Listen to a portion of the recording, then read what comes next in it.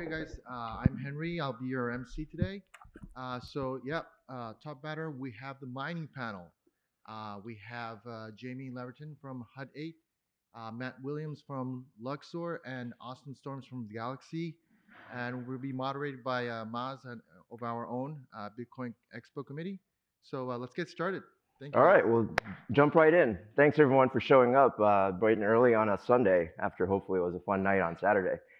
So this panel is going to be about mining. As you guys know, I mean, mining is really sort of the foundation for Bitcoin in terms of securing the network.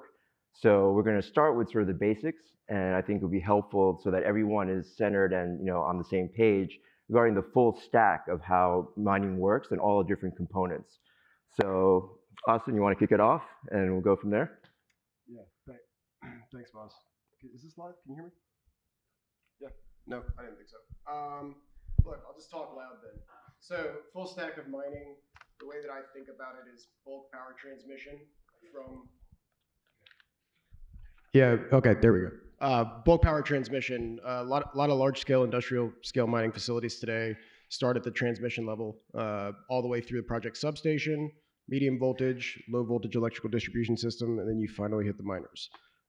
That's the part of the stack that I think I know best. In addition to that, you have a full software stack from typically centralized control plane on site, which is what directs the miners to mine Bitcoin to specific pools, undertake specific operational changes based on temperature of the chips, based on power prices in real time within the market that you operate in. You have this big network layer as well. That's kind of the, I guess, nuts and bolts of most mining operations today.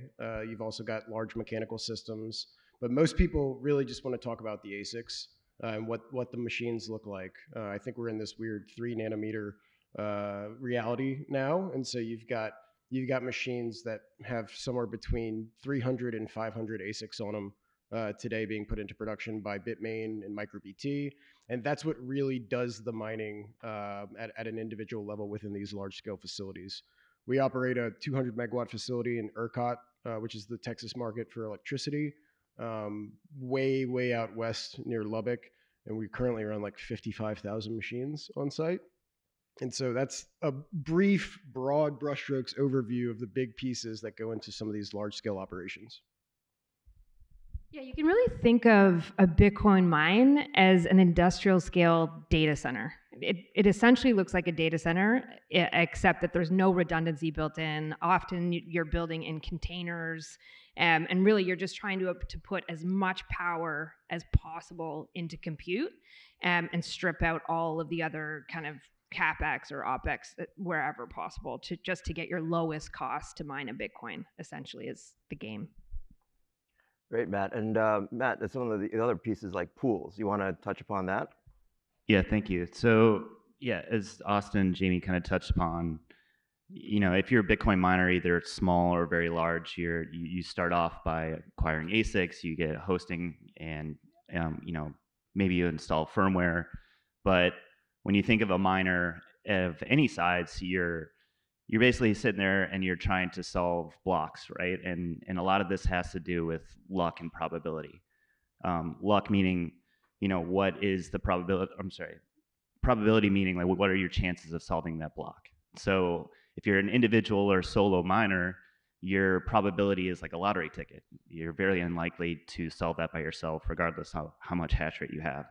So what you do is you join a pool. Pool helps you with your probability. Pool takes on that luck risk for you, and they essentially give you a more predictable revenue stream for your mining. So I work for Luxor. We operate a very large mining pool. And the way that you can kind of think of a mining pool is you put your hash rate on the pool. We buy the hash rate from you, and then we give you what's called a full price per share. So basically what that is, you can look at it, there's this concept called hash price. Hash price is the expected revenue that you can expect to earn from, say, 1 petahash of hash rate. So on a daily basis, you can think of that in terms of USD or BTC returns. So it's been super interesting, actually, when you look at hash price, because it's extremely volatile. And the reason it's volatile is because the inputs that go into it. So the inputs are the block reward, which we talked about a lot yesterday, Bitcoin price, network difficulty, and transaction fees. And so those all combine to form a methodology that says on a daily basis, you're going to get X amount of dollars or X amount of Bitcoin from the amount of hash rate that you have on that pool. Very cool. And then, so when we look at those pieces, right, in terms of, ASIC layer, actual mining companies and pools, one of the big things obviously about Bitcoin is decentralization. So where do you think the sort of the vulnerability points there are on the centralization side across that stack layer?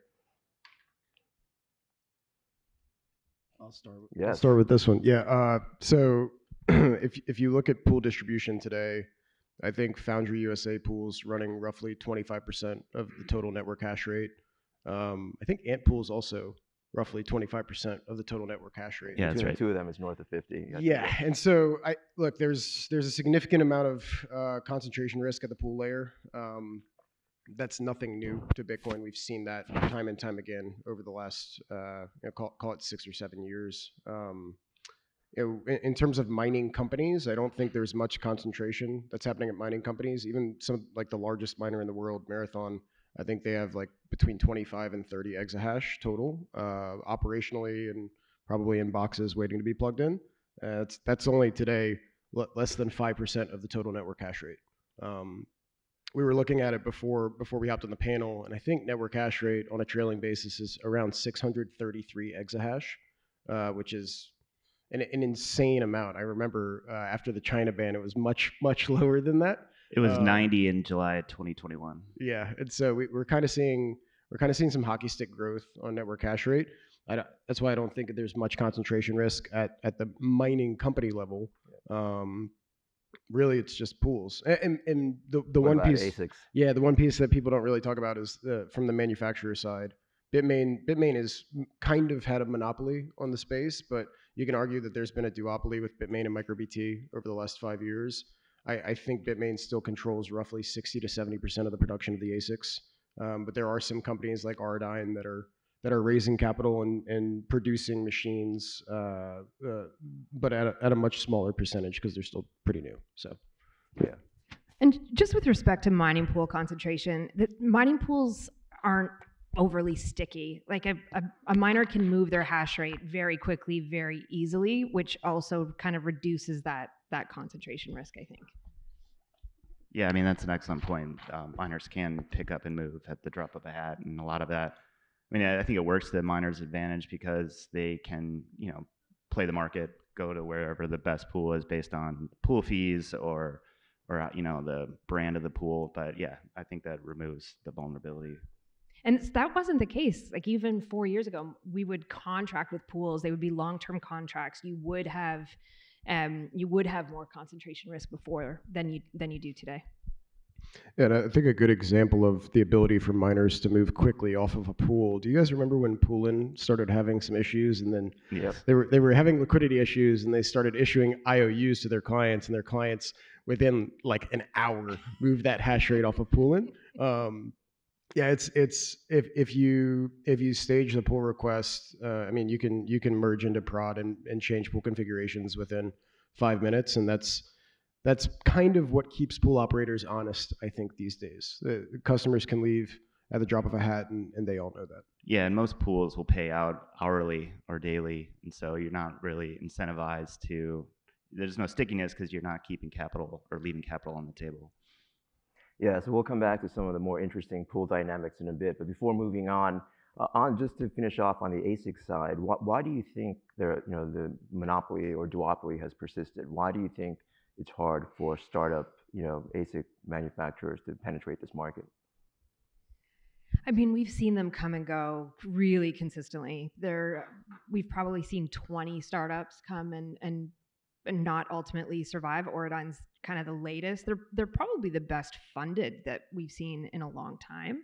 A really good founding team out of the West Coast. So, reserving optimism that they may be the ones to kind of break through. But historically, capital has been a challenge. Getting enough silicon on the line with TSMC, it's a game of scale. You can't really make money if you're only producing, sub 100,000 machines. And that's unfortunately what we've seen with the other startups. They've just never been able to hit scale. They've never had production capacity that ultimately translated into a viable long-term business. Yeah, and they can't compete on price. No, without scale, you can. And do you think it's because of the ASIC nature of the chips, as opposed to general purpose CPUs or GPUs, as in it's only SHA-256, right? So it can only do one thing. So it's hard, you can't scale outside of this industry. Yeah, I mean, I think it's because of the application-specific nature of the underlying algorithm itself, but then it's also incredibly capital intensive to tape out wafers and produce chips at scale. And so like R9's, they're very well funded at this point. I think they just raised an $80 million Series B within the last 2 weeks. Yep.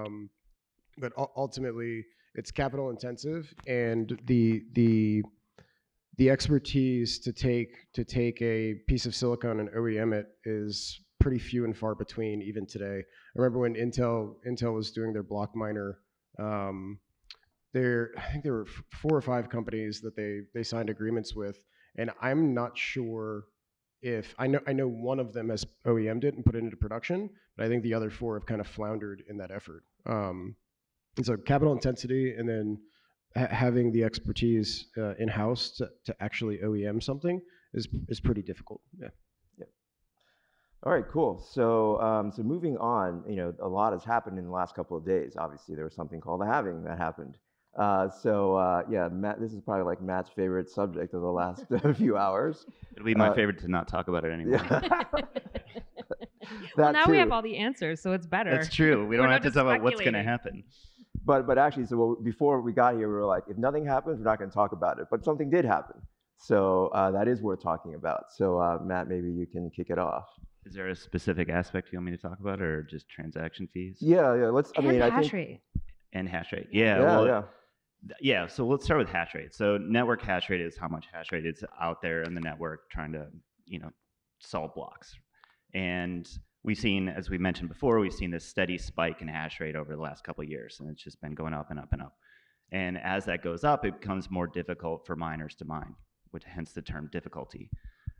Historically, over the previous 3 halvings, you've seen a pretty tremendous drop in hash rate, network hash rate after the halving, and that's because the block reward is effectively cut in half, and miners become unprofitable. On our prep call last week, we were predicting what hash rate would be immediately post-halving and debating whether it would be 40 or 50% fall off immediately post, because that's what you would generally expect to see. Yeah, historically, it's been somewhere between 25 and 40% post-halving. Now, I think we had a different viewpoint at Luxor just due to what we saw in this halving was unprecedented. We saw a run in Bitcoin prior to the halving, which I think made it so miners had a much bigger cushion in terms of profitability leading into the halving. So you can think of miners' profitability, they have what's called like a break-even hash price. So basically the amount where they become unprofitable with their machines. And so, let's just throw out like a kind of a middle around number of like, say, $50 a petahash. So leading into the halving, we were at 105. You cut that in half, that's 52. Now everyone's kind of on the brink of unprofitable. However, we had that huge run up in Bitcoin, and then we had these transaction fees that occurred.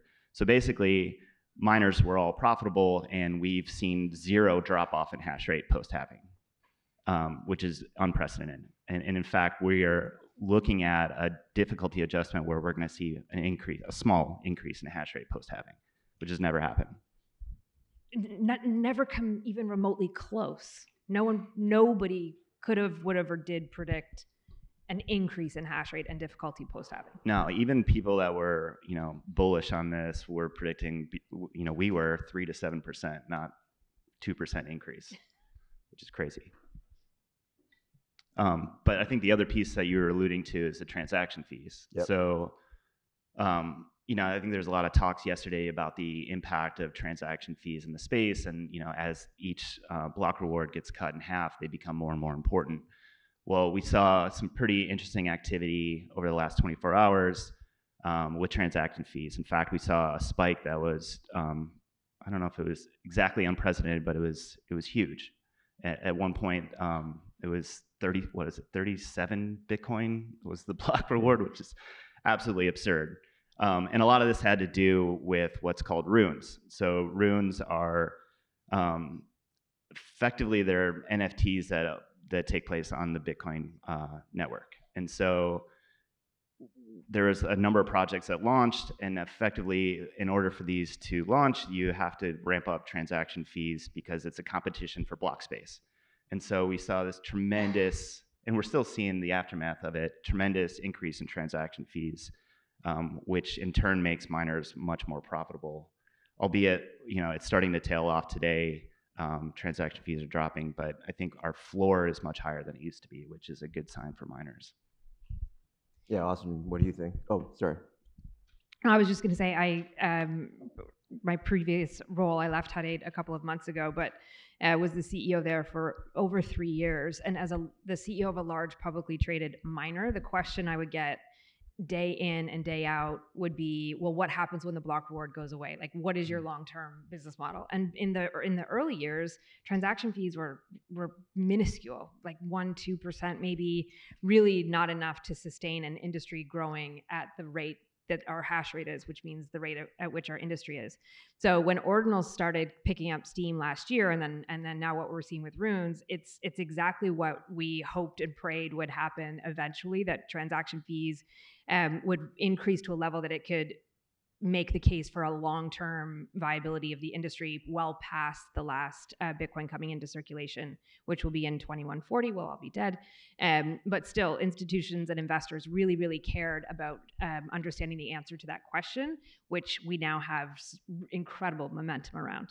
The problem, though, even with that, is it's extremely unpredictable and volatile. So transaction fees could be anywhere from, as you said, 2% to, as we saw, 900% of the block reward, and it's extremely volatile and unpredictable. So as Austin and I were talking about this in the walk here, as a miner, as you're modeling out transaction fees as it relates to your revenue, you still have to assume a pretty low floor in order to be accurate, because it could be anywhere from 7% to 40% on a given day. And so modeling that out to your board or your shareholders can be extremely difficult. We never modeled it in. We always took transaction fees. Again, it wasn't, they weren't that big, but you assumed that as upside over and above what you were getting from the block reward. But just to keep it conservative, you model based on block.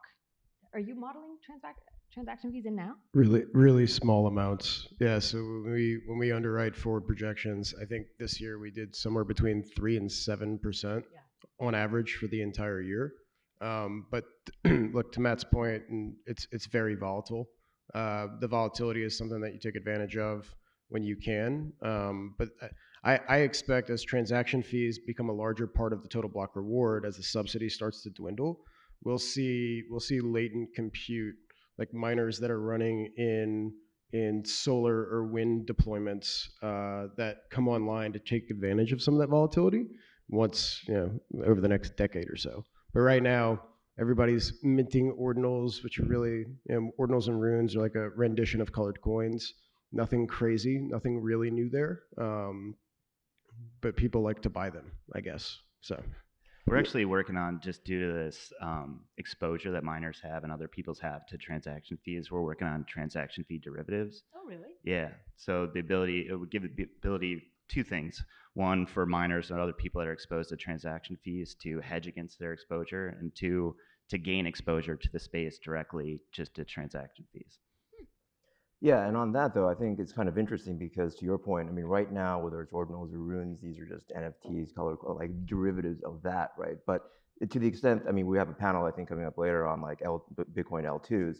To the extent that there's much more functionality potentially enabled through any one of these L2 projects, do you think that stabilizes a higher base rate of transaction revenues as a component of the overall block rewards? Let me make sure I understood your question.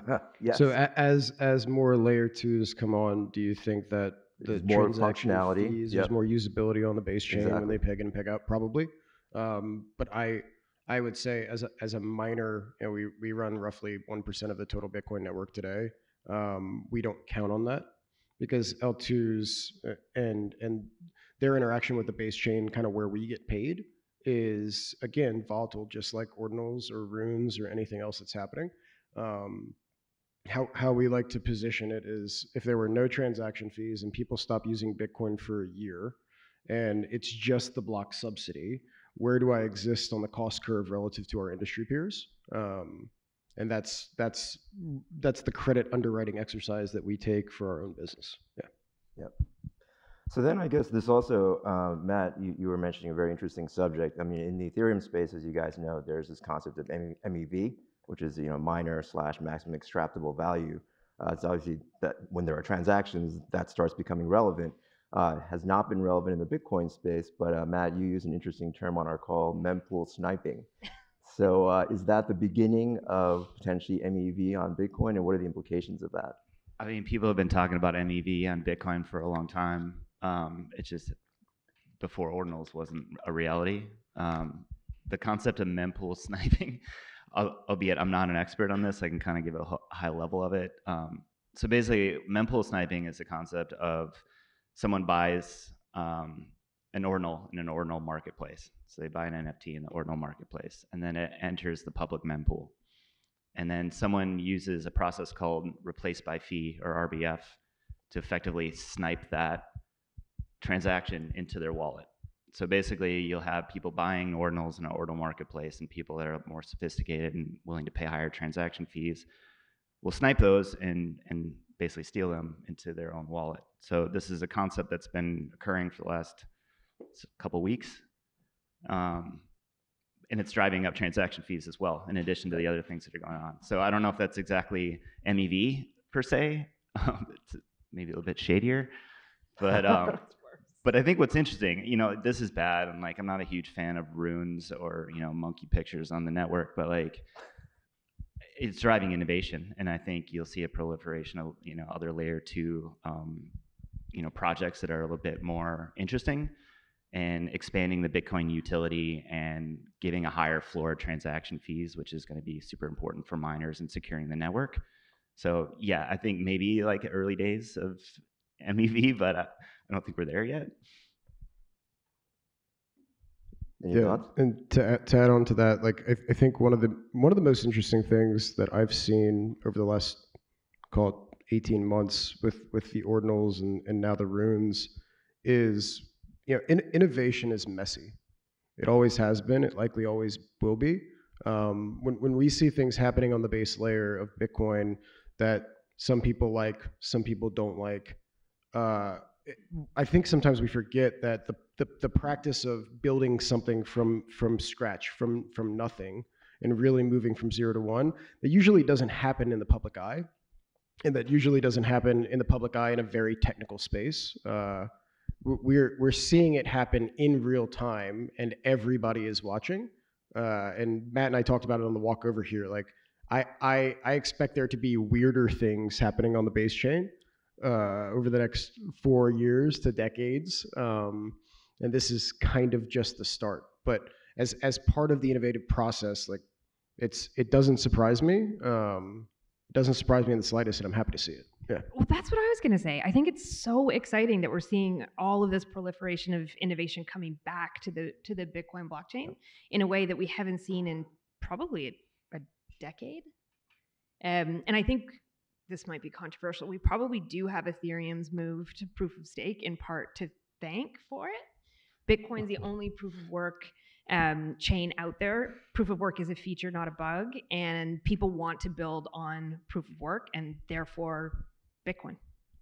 Yeah, and just to add one more thing to that, I think it is, these new innovations are bringing new users to Bitcoin and driving more innovation that way, and broadening our exposure to other people that would have, been stuck on Ethereum. No offense, Vitalik. No offense. Yeah, so then the other sort of connection point to this potential MEV stuff is at the pool level, right? So I don't know how many of you know, but without using all these acronyms, the point is a lot of these pools subsidize miners because without a consistent payout, the economics for mining are very difficult. You could hit a bad rough patch or a bad luck patch, and you may not hit a block for a long time. So these pools finance these miners and provide this steady stream of income. Now, Matt, I think there's potential changes coming around to that related to potential things that we talked about, like mempool sniping and others. But I was curious if you could just provide some of your thoughts there. Well, they don't do it out of the goodness of their heart. Exactly. That's not a Yeah, volunteer it's not a free program. service. That was mean. I thought you were the nice one. And I love you guys. She's right. We don't do it out of the kindness for her. We do it because we'd like to make money. But however, like at least at Luxor, like the mining pool no longer is our main source of revenue. It's more of like how do we bring miners into our ecosystem? But to answer your question, the miner pool payout has evolved over the years, right? And there's been several iterations of it. The most recent being, well, not most recent, but the most widely used is FPPS, which I talked about earlier. The downside to that, actually, from the pool side, is that we do assume luck risk. Yep. And so what that means is if we go, several days or a week without solving a block and getting the rewards, we still owe the miners that are on our pool their payout. So we assume that risk. So we have to keep Bitcoin on our balance sheet and pay that out. And there could be times where it's very sparse and we're paying off our balance sheet, and there's times where we solve a lot of blocks and everything's great. So, from a miner's perspective, I think it's still pretty good. I think there's room for innovation, and Austin and I differ on this, but I think we'll see an evolution of PPS into something different soon. There's a couple ideas that are floating out there. Ocean's got a new payout scheme that they're using. I don't necessarily agree with, but yeah, innovation's coming for sure. It's at 3 months or a year. I'm not sure, but I think it's probably coming pretty quick. The thing that Matt and I disagree on is that I think it's coming in like 3 months. I think it's longer than a year. When you're a pool that's taking luck risk and you hit a bad patch, like you said, you have real liquidity problems. And we've seen some research done on these Coinbase transactions from the different pools that go to a shared custodian in Kobo, and there's likely one financier behind the FPPS structured payouts. I think the FPPS structure is going to change. I mean, look, I talk with Nick about this all the time, Nick Hansen, who's the founder of Luxor, and it's going to change, but it also presents some issues for miners on the other side of that, who have removed the variability in payouts by taking on this FPPS structure and are participating in different electric grid, call it power trading or arbitrage opportunities. Because now, depending on how that structure changes from the pool's payouts perspective, you may have some variance in payouts where you can't normalize your Bitcoin revenue on a dollar per megawatt hour basis, which is what grid operators and electrical utilities that's their like base unit that they use. And so it's going to be interesting to see. I think depending on transaction fee volatility is going to drive how quickly pools need to change their payout structures.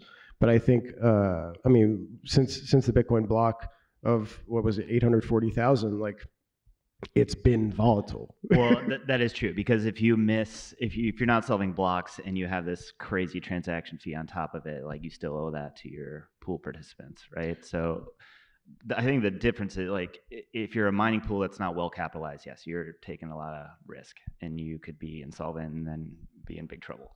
So it's a capitalization thing, but you're right, like incentives need to be aligned a bit better, and I think that will drive the change. It's going to be a real problem for public miners, though. FPPS makes life so much easier for public miners when it comes to how they work with auditors and regulators. They're going to really, really, really struggle to move off that predicted revenue model. That's actually a very interesting point. I didn't consider that. It's going to be a massive problem. I mean, I spent the better part of last year with the SEC and regulators, and that's one of their biggest hangups is our relationship with pools and the predictability of that payout. Do you think that drives public miners to run their own pool, like Marathon? I mean, it could. Right now, most of the space uses FPPS because that's the cleanest, easiest way to do it. I think I haven't parsed through Marathon's regulatory filings in any detail. I don't know how the SEC feels about them running their own pool, whether they like it more or like it less, but it may drive miners to have to do that if FPPS goes away. That would create a real problem. All right, so I think we only have a few minutes left, but before going to sort of Q&A, there is, in the last few minutes, the word risk was used a lot, right? And you guys know in sort of economics, there's a concept of like complete markets where you can hedge every risk. So I'm curious, what's the state of innovation with regards to hedging, the various inputs into the mining operation, whether it's electricity, hash rate, talking about transaction fees. It seems like there's a lot brewing there. So maybe we can just cover that briefly before opening up for questions. I'll start with power because that's what I know best. Look, I think miners historically have taken index exposure or spot exposure in these deregulated electricity markets, and many of them have not hedged their forward power costs. Within the ERCOT market in Texas, there's various shapes. There's on-peak, off-peak, weekend shapes that trade. They trade on CME. They trade on ICE. There's a little bit of collateral requirements for some of that stuff, but I think as sometimes a lot of it, yeah, it's like 300 grand a megawatt, which is just an insane amount to tie up and get Fed funds rates. Yeah, because miners don't have enough demands on their capital. Right, exactly. And so I think historically miners have ridden index or real-time spot price exposure, but as we saw in 2022. After Russia invaded Ukraine and Henry Hub gas went from $2 or $3 to $8 to $10 within a very short period, those have real impacts on the underlying electricity costs. And miners, if they're being prudent risk managers, should be hedging a large portion of their forward costs relative to like what is it, 85, 90% of your operating expenses every month? Yeah, it's just exactly. Electricity. Yep. So that's what we look at. And then Matt, you've got, yeah. Yeah, I think just taking a step back, I think it's important to look. Miners have three main risk exposures. There's the power costs, which I agree with Austin is probably the most important thing to tackle first. There's your treasury. So most miners are what's called hodlers. They sit on a pile of Bitcoin, and they have USD price exposure to that Bitcoin. And then lastly, they have their revenue, which is the hash price that we mentioned before. So fluctuations in Bitcoin price, transaction fees, and the block subsidy all impact miner revenue. Historically speaking, miners haven't really hedged any of those inputs. This is kind of a new concept to the space. I would say people are ramping up quite a bit. My team operates several forward markets to basically tackle the hash rate exposure they have or the revenue for their hash rate. So we operate forward markets that allow people to lock in their hash price for a given amount of time and size.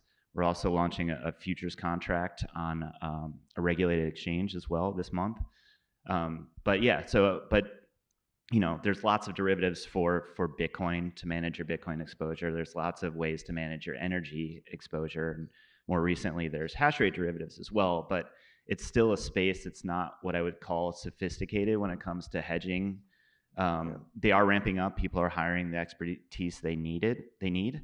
But it's still a very new concept to the space, and I think it's important to recognize that the mining space itself is like less than a decade old, right? And like it's people that were building around technology, not necessarily like financial instruments. So, but as competition increases and the block subsidy keeps going down, it becomes more important to manage your free cash flow and have revenue predictability. So I think hedging instruments will be much more prevalent. It's just like any other commodity space. Yeah. Take oil and gas, for example.